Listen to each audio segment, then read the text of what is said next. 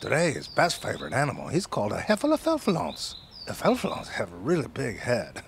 It's like win every contest for really big heads, like maybe on Tuesday, I don't know. These have big floppy ears too, so for the monkeys to use as blankets. But it has forgot to grow feet. The leg part just sort of stop.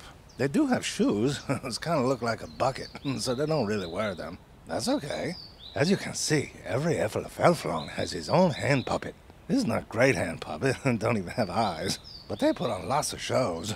Like this one's called Henry Go for a Swim. This one's called Daisy Find a Chip. It's really not the best puppet shows.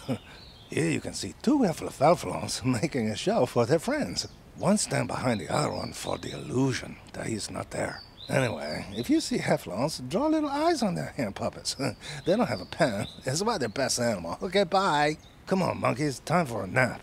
This is Creepy Dave Animal Show. Okay.